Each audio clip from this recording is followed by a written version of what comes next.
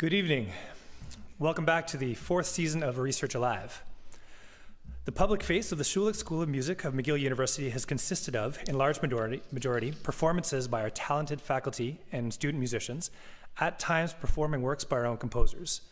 These performances, 700 plus a year, provide a great glimpse into the talent at the school, yet are only a part of what makes the School of Music such a unique and interesting institute of higher learning.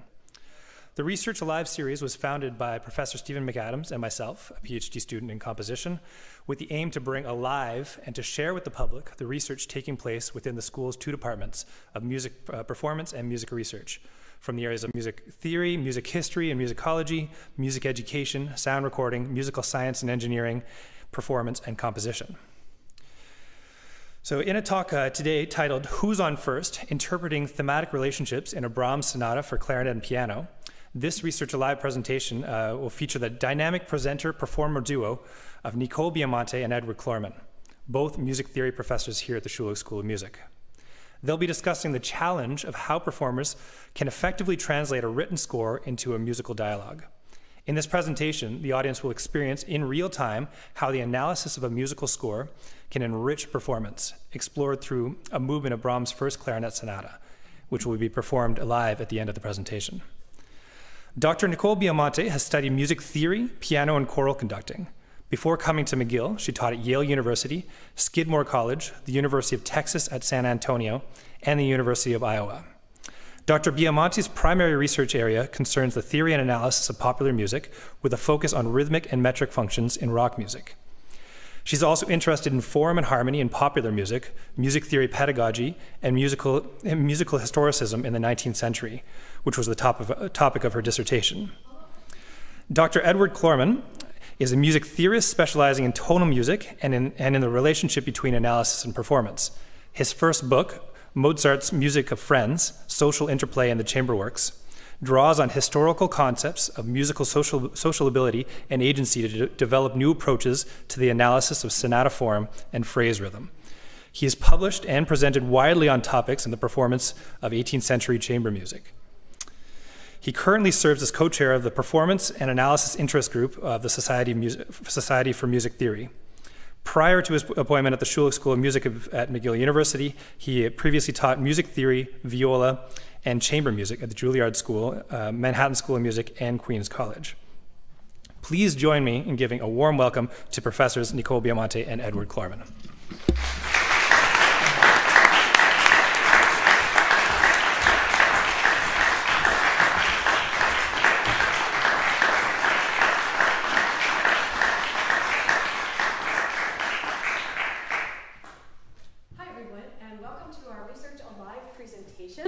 We're very pleased to be here, and we are colleagues in the music theory area here at the Schulich School of Music, but we are also performers. Ed is a violist, and I'm a pianist.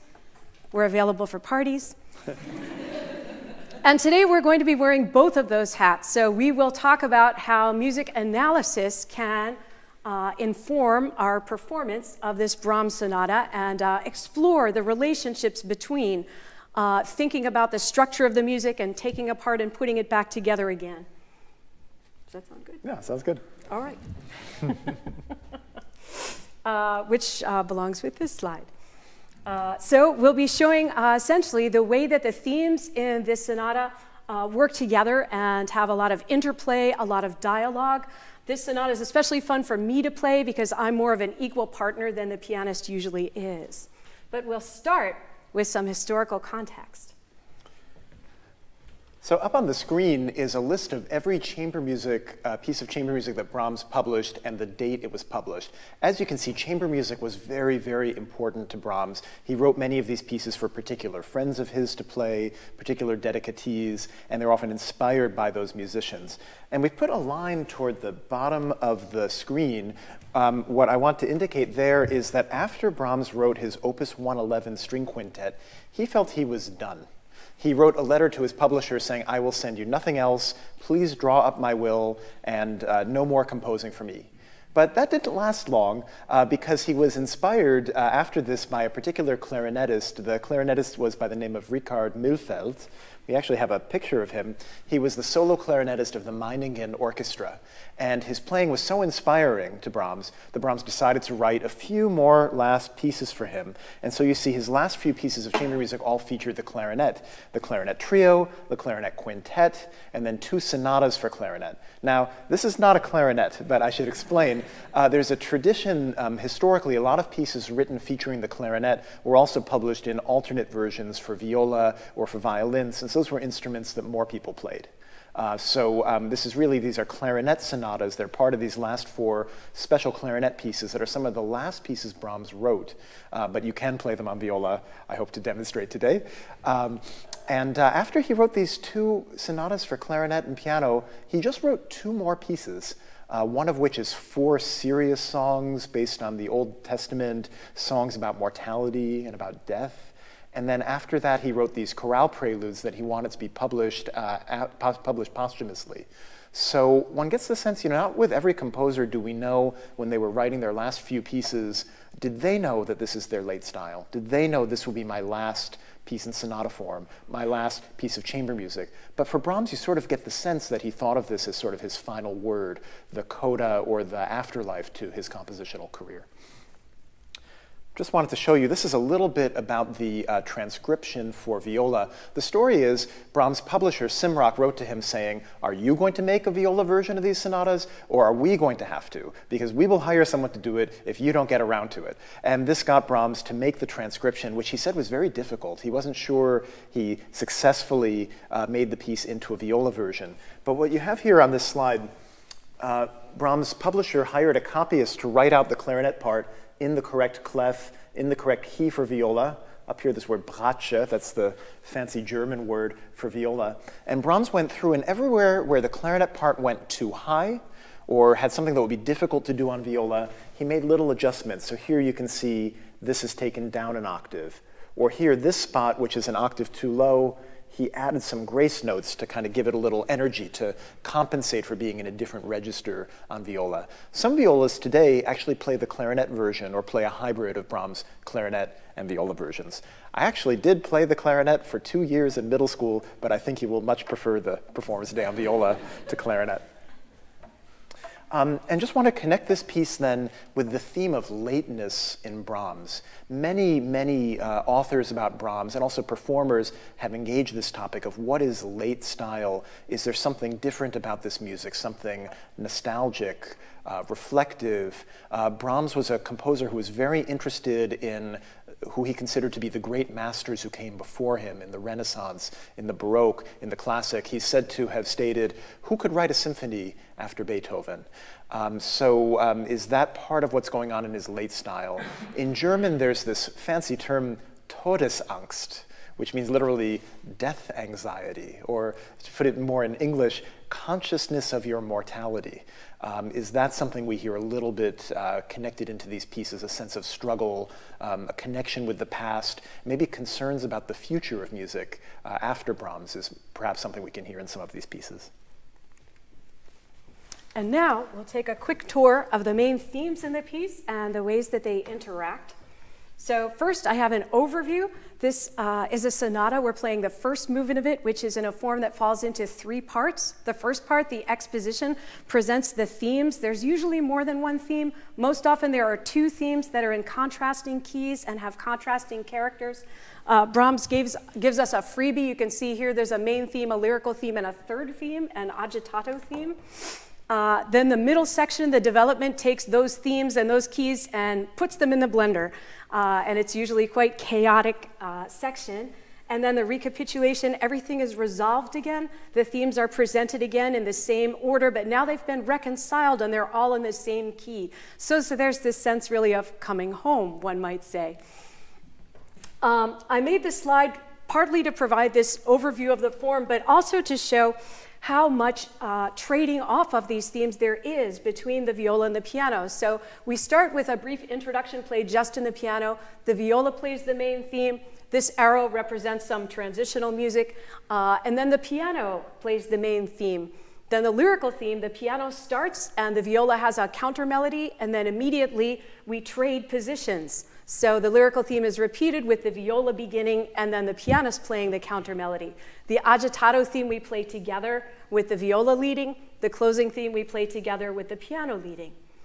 In the development section, there's not really one convention for which theme gets put into the blender first. In this instance, it's the lyrical theme, and it starts out retaining its lyrical character in piano and viola as in the exposition. Then the viola takes it over and puts it in a new and very distant key. So hopefully you'll hear how Brahms kind of pulls the harmonic rug out from under us there. And then you can see the lyrical theme and agitato theme are combined. And the lyrical theme takes on some of that agitated and restless character of the agitato theme, and then the agitato theme takes over. The final section represents the themes that we heard in the first section. The introduction does not always recur, although in this instance it does, and in kind of a drastically wrong key, which we'll talk about. The main theme happens not entirely as it did at the beginning. What doesn't happen is that I don't get to repeat it. But as compensation, when we get to the agitato theme, I get to play it all by myself.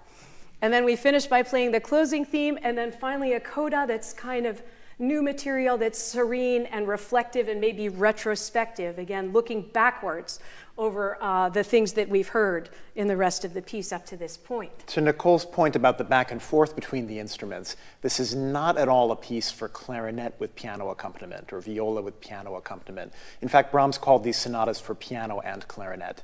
So he really saw them as equal partners in the interplay, the give and take between the two instruments. The way they respond to one another or enhance what one another played was really very important to him. So we are going to show some excerpts from the score. If you don't read music, you're still going to be able to follow because we're going to play everything and demonstrate everything, and I've added a lot of annotations and arrows. So even if you can't actually read the notes, you can still see the patterns and the relationships that they make on the page. So to begin with the piano introduction, sounds like this.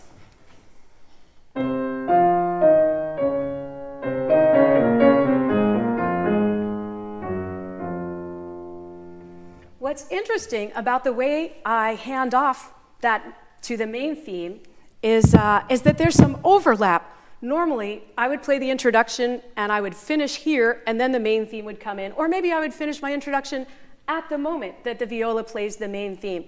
But as you can see by this arrow here, I don't actually get to play my last note until the viola's already begun the new melody of the main theme. I'm not patient enough to wait for her to finish.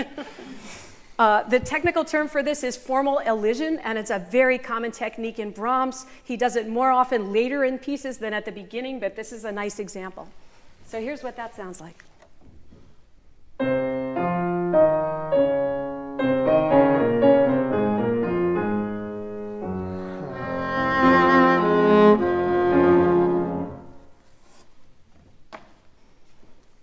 The structure of the main theme is built around essentially the harmonic building block of music, the triad. It's essentially just a descending triad in minor. But then we repeat that idea, and the viola gives it a little bit of ornamentation. You can see there's a bit of back and forth here between these notes, making the theme a little bit more interesting and a little bit more decorated. So the theme gets intensified just as he plays it from the very opening bar here, moving into this repetition of the motive. And then there's some connecting music, and then when I play the theme, I begin with that ornamented version. You can see here's the back and forth. And then when I get to the repeat of that idea, I ornament it even more. So you can see there are additional notes here. And that sounds like that. Should we play? Yeah, let's play your theme with the accompaniment. Okay.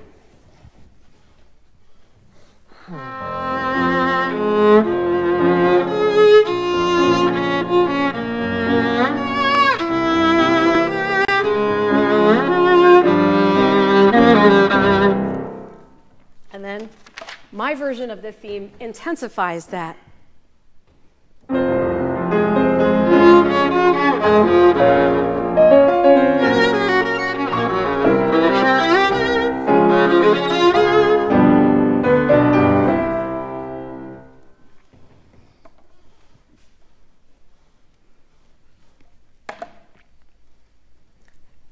Then the lyrical theme, which is contrasting key, contrasting character, so it's much softer, it's sweeter, it's in a major key, is begun by the piano. And I have what's not really the most interesting melody, although we'll talk in a little bit about where that comes from. It's just a little bit of a descending scale. Ya, da, da. And then the viola plays this little counter melody instead that moves by leap and goes upwards. So it's contrasting both in its direction and its shape. And that sounds like this.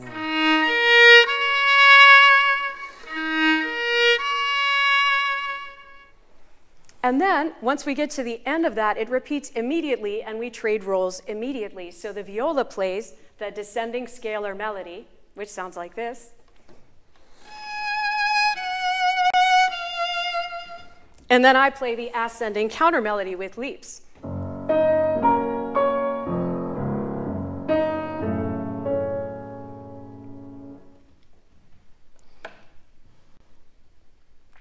Then, when we get to the agitato theme, our parts move even closer together. So here, we have a small motive that just takes up one bar that we alternate immediately. So viola, piano, It's kind of a statement, response, back and forth. It sounds really like a fast conversation in real time.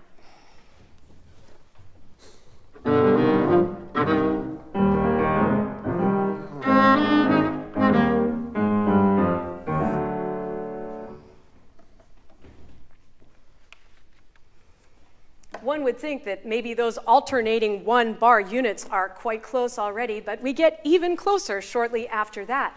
And we use a technique called canon, in which the piano plays a melody that the viola imitates immediately, so overlapping before I've finished. And what I play, as you can see from the notes with the red arrows, is just a little descending scale fragment, and then I play another version of it starting slightly lower. So that sounds like this.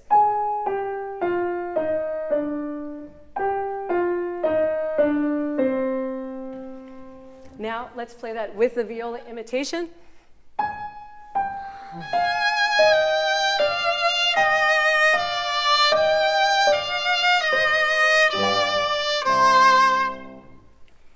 I always feel like here, because I'm descending when she leaps above me, and then when she's descending, I leap above her, I feel like I'm listening to, you know, those old-fashioned barber poles, or like a kaleidoscope. That's sort of the effect I get in this spot with these lines swirling down. Once again, we have a theme that's really just a scale, but Brahms combines it in a way that makes it really very intense and original. So shall we play the whole? What makes the barber pole even more interesting and exciting is that I also have all of this accompaniment material going on in between. So now we'll play that whole texture.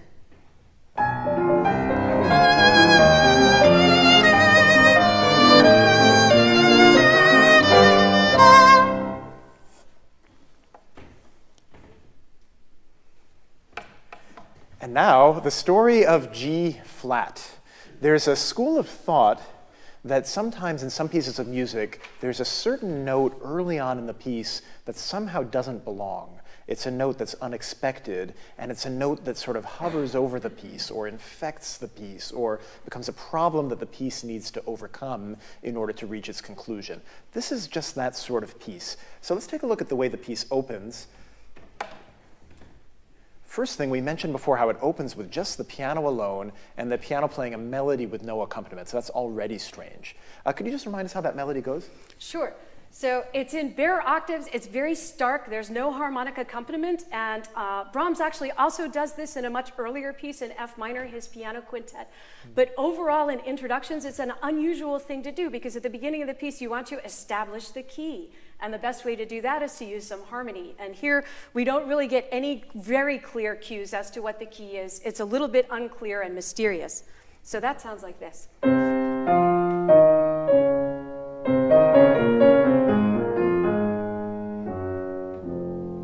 Now, if I had composed the piece, and I'm not quite as inventive as Brahms, I would have ended that just a little bit differently. Here's a different way that might have ended. Right. So this uses, as you can see from the slide, mysterious note not in the key of G flat. So this piece is in F minor, and G flat does not belong to that key. It's an outside note. So if the introduction were in F minor, without using any mysterious notes, it would sound like this.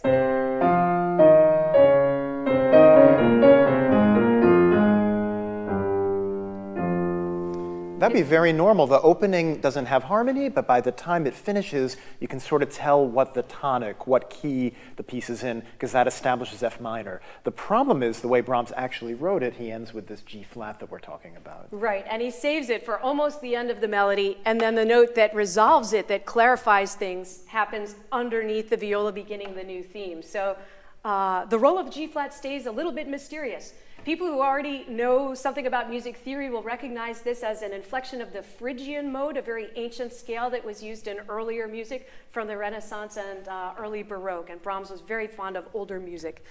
We'll talk more about that as well.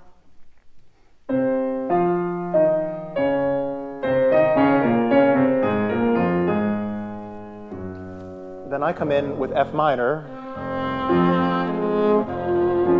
So it sort of clarifies the key, but one's left wondering, well, what about this G flat? I mentioned the idea that this mysterious G flat becomes a problem, a pervasive problem throughout the piece. And we can see that already in the harmonization of the first theme. So in the introduction, we had G flat as just a note. But in the harmonies that accompany the theme, we get G flat now becoming a harmony. Here's the harmonization of the first theme.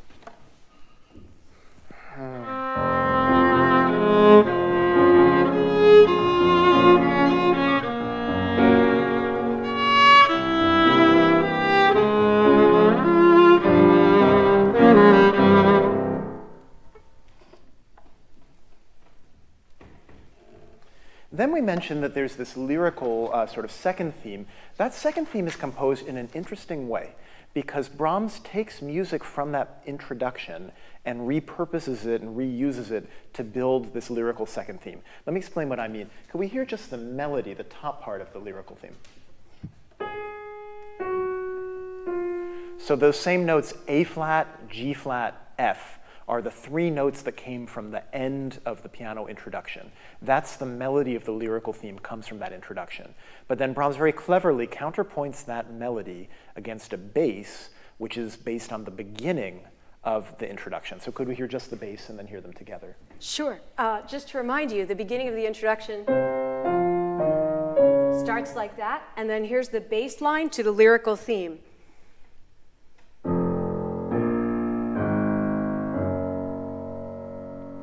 And then here are those things together.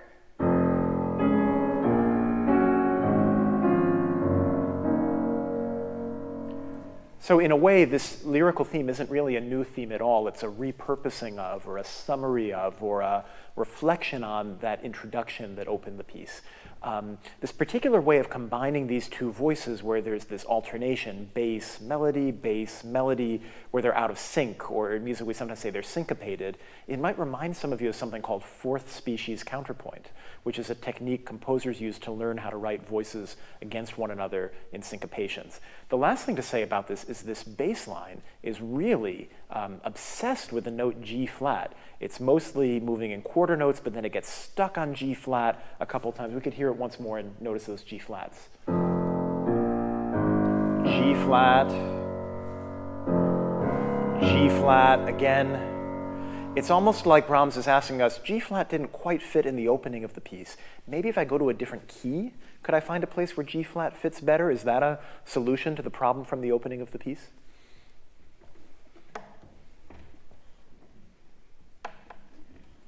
Then this same idea of counterpointing the opening of the introduction against the closing of the introduction in those syncopations, that's what a lot of the development is based on. Only Brahms sort of ramps up the intensity by making things in a minor key and by making them happen twice as fast. So we'll take this. There's one other element here I'll get to in a second, but let's start with just the bass and the melody. You'll hear that same syncopation. You'll hear the bass, da, dee, da, da, against the dee-da-dum in the melody.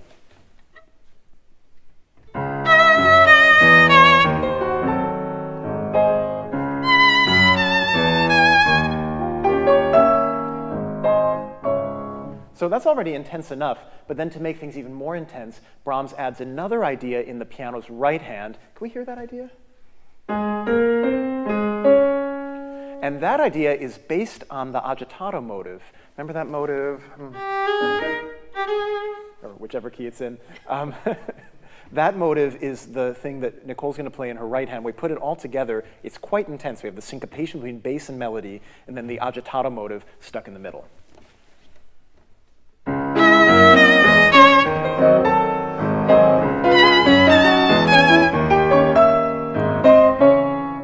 So this is where Brahms gets a lot of his material for the development in some kind of intense moments in the development.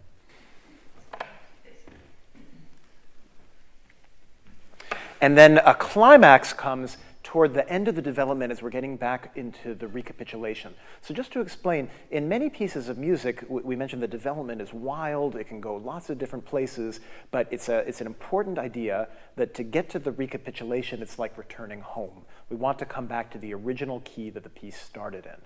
In this piece, this causes a moment of crisis because instead of ending up in F minor, we end up in the key of F sharp minor. Now that might sound very close, it's just a half step off, but in musical terms, that's actually a very distant place to be. It's very hard to get from F sharp to F. Now, what's so important about F sharp, I will demonstrate. I will ask Nicole, could you please play for me an F sharp? And now just to compare, could we hear a G flat? So you will notice that these are two different names for essentially the same pitch in the piano. In other words, the G flat, the mysterious G flat from the opening, has now come back in its nefarious guise as an F sharp and threatens to throw the whole sonata off track. So to demonstrate this for you, here's just to remind you the key of the opening of the piece. So in the key of F, here's what this section would sound like if it were in the right key, in the key of F.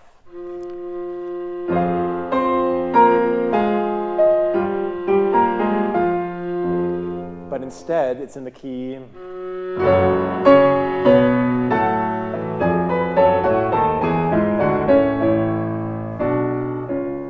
So this is the moment where the problematic G flat or F sharp really causes a great crisis for this piece. And just to point out, this music we're hearing here is based on the introduction to the whole piece. So we heard that music in F minor at the beginning to introduce the exposition. Now we're hearing it problematically in F sharp to introduce the development. Brahms was very interested in counterpoint. We've already talked about the ways in which he combines themes, which is an example of counterpoint. Counterpoint comes from the Latin punctus contra punctum, which means note against note. So when we say counterpoint, we mean there's more than one melody going on at the same time, usually more than one rhythm going on at the same time as well. And really the pinnacle of working with counterpoint is what we sometimes refer to as musical form, but it's really more of a process called fugue. And so Brahms uses some aspects of fugue in this work as well. First, I will explain the idea of a fugue, as many of you probably already know, starts with a motive called the subject, and that's presented in one voice all alone, all by itself. And then another voice comes in with a version of that same motive that's called the answer. So I'll play here the beginning of J.S. Bach's fugue, number 13 in F sharp major from the Well-Tempered Clavier. I chose this one because it has a little bit of a key relationship to the section we were just talking about, but also because the subject is slightly similar to the Brahms subject. So that sounds like this. Here's the subject.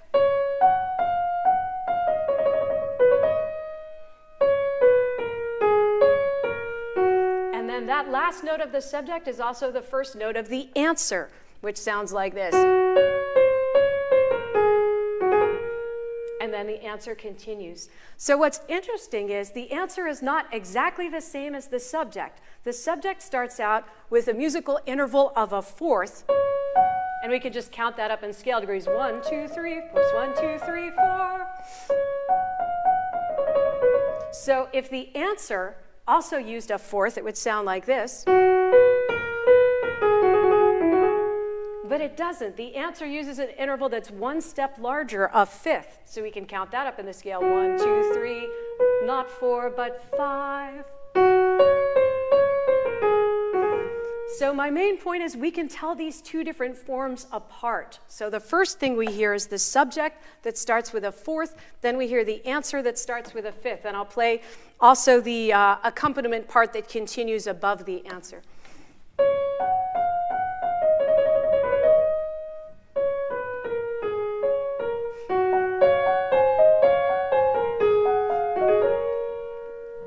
and so on. And the reason fugues often begin this way, if you combine these two versions of the subject together, you hear it sort of outlines the key. So it helps to clarify what key the piece is going to be in. That's the reason for that technique. Right. And when we hear them together is exactly at that moment, at the beginning of the recap, when the introduction comes back in the drastically wrong key. So here, Brahms is using the subject and the answer forms of this motive, but he's using them to define the key that is, we've sort of gotten a little bit lost on the way home and taken a wrong turn. So here, this works actually just the opposite of the Brahms. The subject form starts with a fifth, and then the answer form, two things are different about it. One is that it starts with a fourth, and that they overlap. Normally we don't hear the answer until the end of this subject, but here the answer comes in on the third note of the subject. This is called a stretto, and it just contributes to the sense of agitation, that there are a lot of overlapping things going on here. So that sounds like this. So we hear, and then at that same time, going on. So they just kind of spill one into another. Now, what's interesting about the way these are arranged, this makes sense. We have subject form and then answer form. Yeah, they're in the wrong key, and they're squished together a little bit. But what's also strange about this is that this is not the form of the motive that we heard at the beginning of the piece. The form that we heard at the beginning of the piece looks like the second form of the motive here that I've labeled the answer, that begins with a fourth. And just to remind you, so it's as if here we have the answer form without the subject. We're answering a statement that hasn't been uttered yet. It's almost like the piece is a little out of balance. If you have an answer, there really should have been a subject and an answer together. That would tell us we're really in F minor. But Brahms wants at the beginning of this piece, I can't speak for Brahms, one imagines Brahms wanted the effect of the piece being only sort of in F minor, problematically in F minor, an F minor that needs to fix itself or assert itself more clearly over the course of the piece. So we're really longing at some point to hear subject and followed by answer in F minor. Which finally does happen in the very last measures of the piece. So as you can see, this is the very end of the piece, the coda. Here's the last bar of the first movement. And so finally we get the subject, the form that begins with a fifth in the piano, and then that's followed by the answer form in the viola. The one that begins with a fourth is in the viola. And you'll notice there are none of the problematic G-flats anywhere around here, that we've kind of solved the G-flat problem by this point. Good point. In fact, this chord features a G natural, so everything has been reconciled to F minor. And that sounds like this.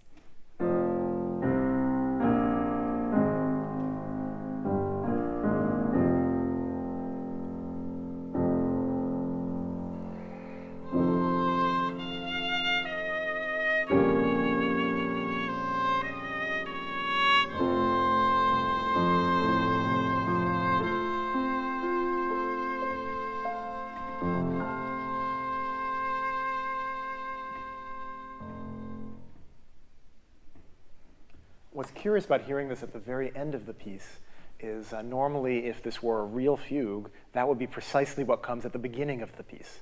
So this is a piece that goes from haziness, from ambiguity, toward a kind of clarity, quite different from the Baroque procedure where there's a clarity of key established in the very opening bars. Now, when Brahms alludes to fugue, he's also alluding to his hero, J.S. Bach. Brahms said about Bach's Well-Tempered Clavier, the most famous collection of fugues in every key, he said, "With this, I rinse my mouth every morning." He felt this was what one should really, just like that, this is really what one should aspire to. Now, we know that in the 19th century, composers were increasingly interested in the idea of music and its history, in the idea of the composer as a genius, the greatest compositions as masterworks. Some might say that the iconic revival of Bach's St. Matthew Passion was sort of the beginning of this project of canon formation. So when Brahms, toward the end of his life, is alluding to Bach, he's also alluding to this idea of the kind of iconic, quintessential, perfect German composer, that he sort of wanted to engage these techniques, but also allude to that tradition, a tradition that perhaps he saw as fragile, as dying off, that he might be the last in this line of German composers, was something that gave Brahms anxiety toward the end of his life. And perhaps that anxiety is somehow wrapped up in this piece, or with the idea of F minor being fragile.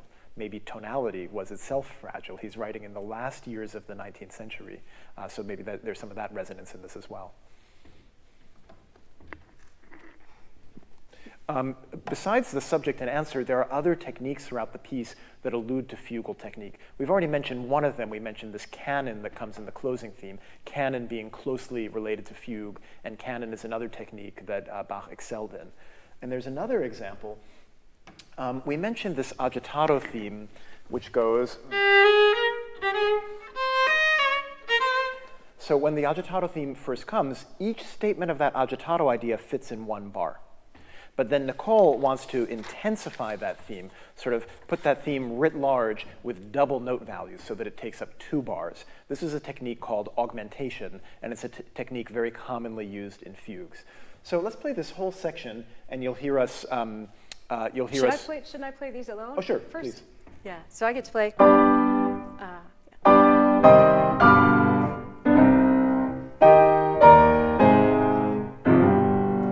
So it's sort of the expanded version of that motive and that theme.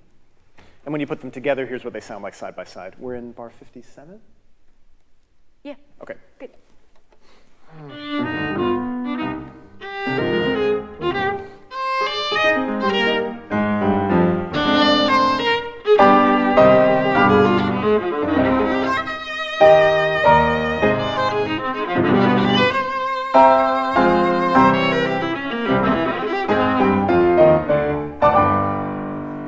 So this is another passage that's alluding to these traditions that grow out of fugue, grow out of counterpoint, grow out of the Baroque, and therefore referring to J.S. Bach. So we've talked about analysis. We want to suggest the idea that maybe what music theorists do when we take a piece apart is not so different from what performers do when they rehearse, where they also take a piece apart. What are the different elements? How do they relate to each other? What idea here leads to that idea there? The piano introduces something. How does the viola respond to it? This note here maybe anticipates that harmony there. That's very much like what performers do when they rehearse pieces. And that suggests that analysis is like a kind of a rehearsal, or a rehearsal is like a kind of analysis. And what brings them together then is when we've analyzed the piece, taken you through our process, and then perform it together. It's very hard to say, we did this analysis in this measure, and therefore I play it exactly that way. But I would suggest that I want to hear performances by performers who've thought about the notes they're playing, and that somehow there's some relationship between this process of analysis and things that might be palpable in our performance. So we'll perform the movement for you now, and afterward we'll love to hear your thoughts, your reflections, or any questions you have to share with us about the piece. So hope you enjoy. Thank you.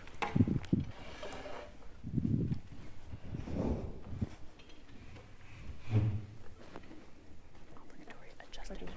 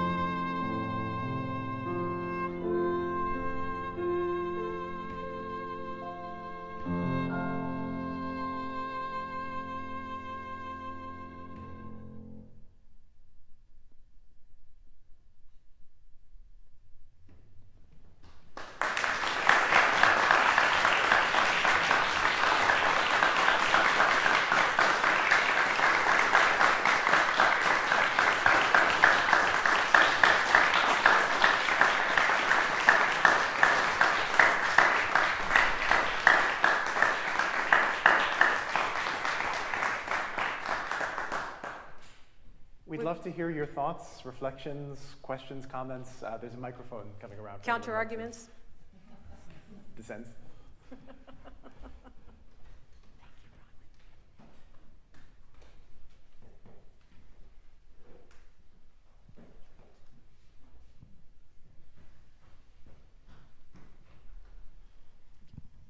I'm a cellist, and have played, of course, the Brahms sonatas, and always value the conversation that goes on in rehearsal. But I'm not a theorist. I don't have the skills and tools that you both have. Do you disagree ever on your analysis? So far, not really. But this is the first thing we've played together. Yeah, it's interesting. This is a piece that we've both used a lot in our classrooms. It's a piece that I've been playing for many years and I've been studying quite a bit. And when we first came together a couple weeks ago to start rehearsing it, we were surprised to learn how many of the same details interested both of us, and we'd found them sort of independently. There are pieces of music where there are ambiguities written into them that are hard to resolve. Is this note part of the chord, or is that note part of the chord? And this is the sort of thing music theorists deal with all the time. And sometimes that can suggest different ways of playing things in a way that brings out one of the analytical interpretations or the other. And when that is the case, I think it says something about the music, that it admits of multiple interpretations. So that's a score rich enough to give us moments to ponder over. But I don't think one needs a PhD in music theory to do analysis, because analysis takes many forms. As soon as we're asking, what key are we in here, and where does it start to move? This theme, does it have some notes or intervals in common with that other theme? The character of this section is this, but the character of that section is that. When I arrive here, it doesn't feel totally final. All of those are analytical statements, whether they're backed up with music theory language, the type we would use in journals or not. Statements performers use all the time are analysis. And I think music theorists have a lot to learn from the kinds of language performers use in their rehearsal rooms. But I think often we are talking about the same thing in different kinds of language. So because we're music theorists, I think it allows us to say, well, I think it should go like this, and here's why, because look at these relationships of these notes. So I imagine if we did disagree, we'd be able to articulate our reasons, and probably one of us would talk the other into the reading. We would be able to agree on it. Yeah, training in music theory gives you a vocabulary. So that's why all along the way we peppered this with, and here's the term for that thing. But the term is less important than hearing the thing. You know, it doesn't matter if we call it second species. What matters is, oh, that motive in the bass came from the opening. I think any performer should be interested to notice that or have that pointed out to them. But is there a therefore? Is it, you know, this motive came from the opening, therefore it must be played in this way? That I'm much less confident about. But I mean, imagine a performer, an actor or actress performing in a play. We think at a minimum they should understand the language the play is in, they should have some sense of the dramatic arc, the style of this playwright versus that playwright, if they're saying a word that's part of a motif that comes throughout the play. These are things that are incumbent on that actor to be sensitive to as they prepare their part. I think that's pretty similar to the kind of analysis that musicians can, and I would encourage them to do in their rehearsal rooms, in their coachings. But I think it always doesn't, as you just said, if I could reinforce that point, it doesn't always have to come down to being able to analyze it to say why it should be this way. Yeah. One of the things my yoga teacher says to me all the time is let your body be the teacher. Yeah. And I think to some extent, also you need to let the music be your teacher. And so we talked over a lot of material in this piece.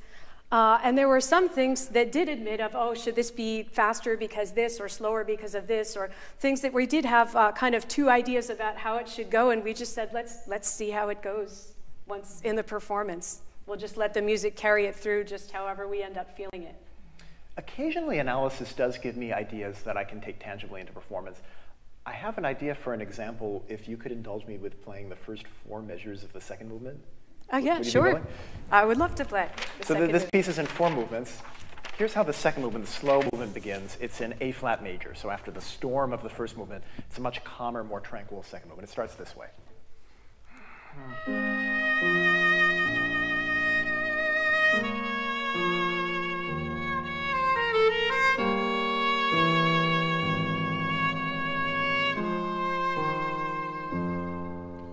notice I basically played a scale. E flat, D flat, C. If you remember how the first movement ended,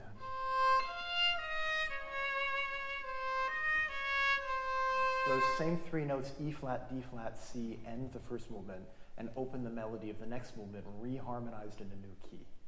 And once I noticed that, I realized these two movements probably should be played almost a tocca, so that I can share the idea that the story's not over at the end of the first movement, but it segues into the next movement. The end of the second movement ends this way. Can we do the last 4 bars? Sure. Sorry, from 75? Here, you mean? Yeah. Yeah. Yeah.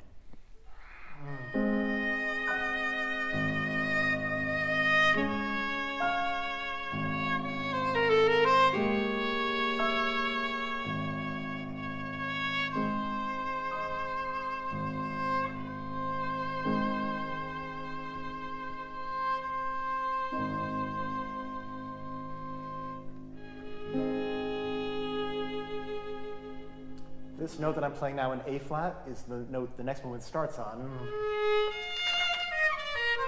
And that suggests to me, again, Brahms is inviting me to play a tocca without a break from movement 2 to movement 3. Yet another thing, the first movement ended with C, C, C. Second movement, C, C, C. The theme of the fourth movement, the triumphant fourth movement, is F, F, F.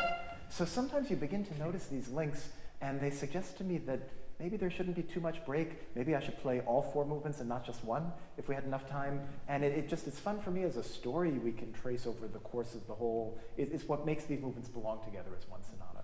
And as a performer, I'd like to know that, even if I can't articulate exactly what I do as a result of it. It's, for me, part of getting to know the piece the same way you'd want to get to know a person who becomes your friend.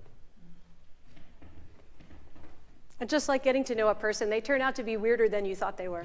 Pretty much. And they don't reveal all their secrets at first. Right.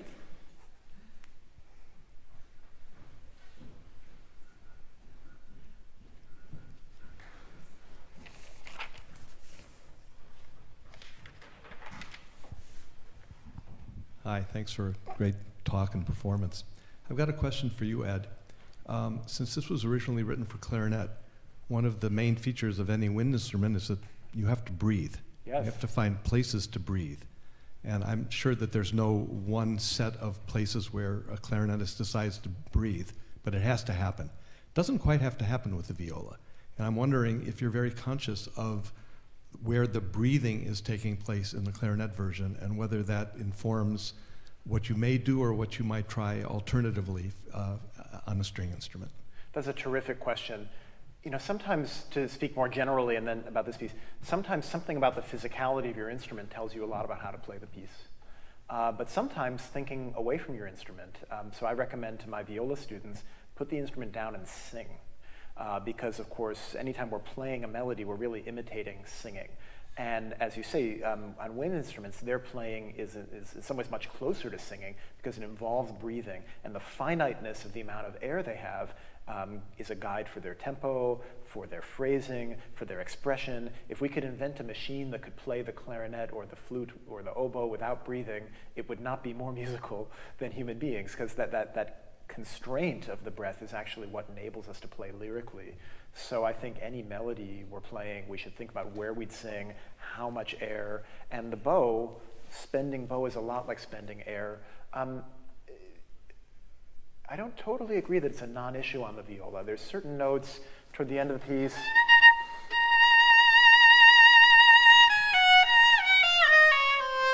I really feel the finiteness of my bow on that long note, and I'm playing in a high register, so there's more intensity. I think that's a lot like singing or playing an instrument in a high register. I think any viola studying these pieces should really get to know the clarinet versions. Brahms, mainly his adjustments consist of taking things an octave lower where he thought they'd be more playable by amateur violas playing at home. That was really the market for this as a composition. So then the question is posed, well, if nowadays we can play as high as clarinetists can, should we restore the registers Brahms originally composed? And some violists do. I have in the past. This performance today I played the viola version. We know Brahms wasn't thrilled with the things he took down an octave and the adjustments he made. He described the transcription as, quote, awkward and clumsy. We also know he wrote a letter to Mivfeld, the clarinetist he wrote them for, saying, will you please, please, please play with me at this concert? Otherwise, I shall be forced to ask a violist. But that also means he didn't want to ask another clarinetist. So I think it's a specific musician, a specific friend he wrote the piece for, and that was part of his conception. There's so many passages in this piece that are so clearly conceived for the clarinet. All of this, all this stuff where you go low and then high very quickly on string instrument. As you get from low position to high position, from low string to high string, on clarinet, it's sort of all in one place. So I would be a very happy camper if I could find a way to sound more like a clarinetist or play this piece as naturally as it fits on the clarinet. Brahms was very concerned, not so much in his piano writing, but his writing for other instruments, that his music be idiomatic for those instruments. He wrote a letter to the violinist Joseph Joachim saying, I enclose herein, I think it was my A minor string quartet. Could you just go through the parts and change a few notes for me? Because whenever I see fingerings written in, that's a sign that there's something wrong in the part writing. It's an interesting idea that the constraints of what feels good for a performer on a particular instrument should be something to be taken into consideration, or the piece should be composed well for that instrument. I think Brahms thought about that for every instrument except the piano, where he wrote some quite difficult, quite a lot of challenges to negotiate in piano music by Brahms. Right. I don't have enough places to breathe, really. But it matters less, really, because the piano is fundamentally a percussion instrument. I mean, you're hitting the strings. It doesn't really have sustain the way that you do. At the same time, my piano teacher said the same thing to me. You should be able to sing this, not just play it. But I think I didn't really become aware of how percussive the piano was until I started playing organ, which the note never decays. The note never, this note I'll play and eventually it will go away. But if I were playing this note on an organ, I would play it forever. Yeah, exactly, until I have a heart attack or the church burns down or power goes out. Yeah, exactly. Kingdom come. So it makes a big difference. But I like the idea of just having to sing the line. This is something that's used a lot in jazz pedagogy as well, not just when you're playing the tune, but beginning jazz soloists tend to want to impress and be virtuosic and fill the available space with as many notes as possible. And so very often the teachers will say, you need to be able to sing that because it will do really kind of the same thing, force them to have to take a breath and leave the music some space. That's not just our idea. I think C.P. Bach, yeah, lots of people have had this idea. Singing is a good idea for instrumentalists. I think we have another question. Yeah. Yes, thank you for the lecture and for the performance. I would like to ask two questions. The first one is a bit weird. What is the lowest note that the clarinet or the viola plays in the piece, and from which I'll ask my second question? The lowest note. Is it the lowest note of the clarinet? I would need to check that. I haven't thought about that. In general, I don't think anything low was taken out of the viola part when this was transcribed. It was more things that are high that were taken down an octave. But I should mention the other of these two sonatas, the E-flat sonata. Brahms, being dissatisfied with the viola version, also made a violin version. And in that case, high is no problem, but low is a problem. It doesn't go low enough. And so he actually had to rewrite the piano part and gave some of the low notes to the piano. That would have been the nature of my question here, because it seems to me that the viola and the clarinet are what could be called two different color realities, or two different timbral realities. And that though they may share something in the lower registers, where one might say they're plaintive in some way, they don't share the same qualities timbrally in the upper registers. So I'm always puzzled when people do that, be it Brahms or any other composer, is I would have thought, like the practice in vocal music, that you make a transposition of the work to actually fit the timbral reality of the voice that you're going to be using. So a soprano version, a tenor version, a baritone version, a alto version. So my argument would have been that the error, if you wish, is that Brahms should have transposed down for the viola. He should have made a transposition of a whole step or a minor third or something like that. That's why I asked you about the lowest note in the piece. That's a great point. Brahms, when he transcribed his G major violin sonata for cello he did just that. He transposed it down a fifth, so that if the cello's 4 strings are 1/5 lower than the violins, and so when the cello's playing something that's supposed to be in the violin's high register, it's in the cello's high register. I think Brahms didn't invest as much energy in this transcription. I showed you that particular page on the screen, and a copyist wrote it out, and he seems very quickly to have made a couple of markings, up an octave, down an octave, and the reason is commercial. This music was written for people to buy to play at home, and there's a lot of violinists / violists around, and not so many clarinetists. But he didn't really consider this the true version of the piece. I feel so strongly that these are clarinet sonatas, and we violas should be doing our best to master the clarinet ethos as best we can. That maybe means making a mellower sound than sometimes we do. And the problem, just as you mentioned, if we play some things in the clarinet register, the clarinet maintains its mellowness in the high register, whereas the viola gets quite bright. So if I play versus maybe bringing it down an octave means I'm not in the same octave as the clarinet was, but I have that mellow quality, whereas the viola on the A string can sound sort of strident. So we're making compromises. The other thing I'll mention is before Brahms even thought about viola with this piece, he went back and forth about the register for the opening. In the clarinet version, the exposition starts there, and the recap starts there. But Brahms went back and forth about which one should be up, which one should be down. It's one of the rare scores where we have Brahms' early versions that he crossed out. So he seems to have gone back and forth about register even within his work on the clarinet version, probably workshopping it with Mühlfeld, what one might imagine. To answer your first question, it looks like the clarinet part goes down to D below middle C. So I can do that. Yeah, you have that too. Yeah. Great. Is this on? Hello? Can you hear it? I think we hear you. Oh, you can hear it, okay. Great, this is really wonderful and entertaining and informative. And I don't have words for performers or words for music theorists, but I have some psychologist words. And one of the things that fascinates me is this mystery, troubling G-flat and the various kinds of things that are going on, ambiguities in tonality and where we are and what key are we in and things like that.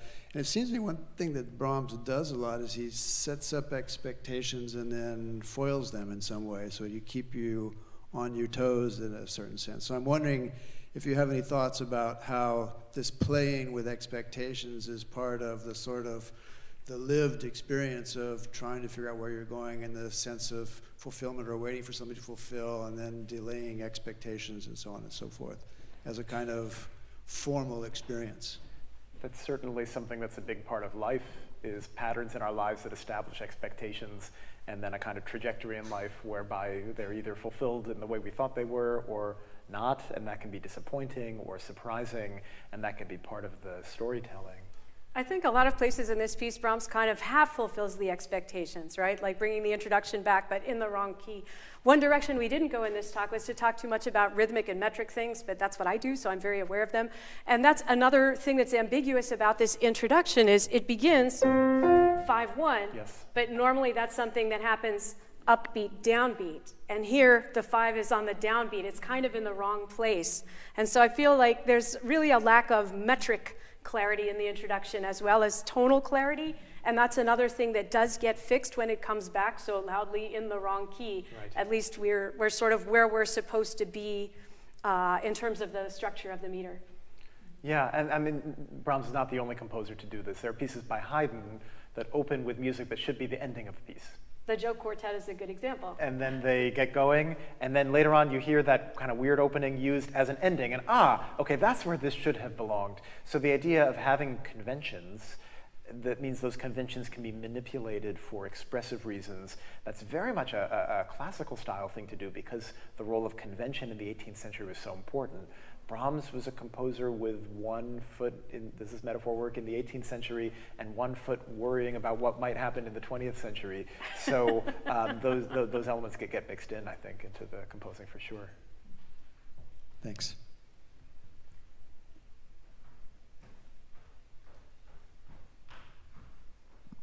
Any more questions? All right, well, I'd like to thank you both very much for a wonderful presentation. Thank you so much. Bye-bye.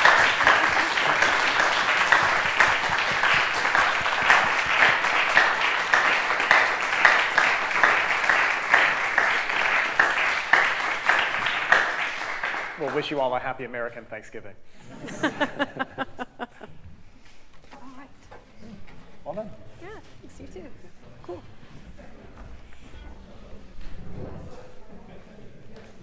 Thank you. Thank you, thank you.